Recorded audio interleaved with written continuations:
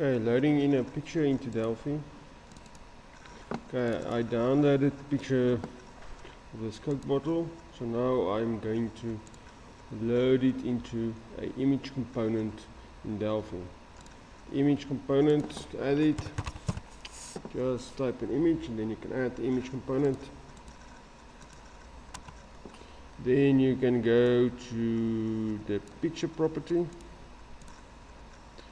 click on load, browse to your folder, select your picture, open, okay, and if you want to stretch your image so that it fits the image component, you go to the property stretch,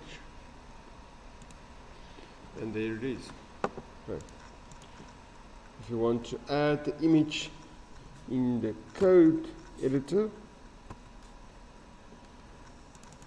you can just say image1.picture.load from file, and then the file path of the picture with the file name and file extension.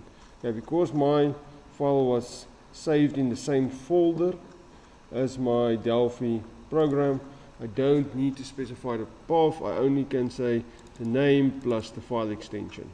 Okay.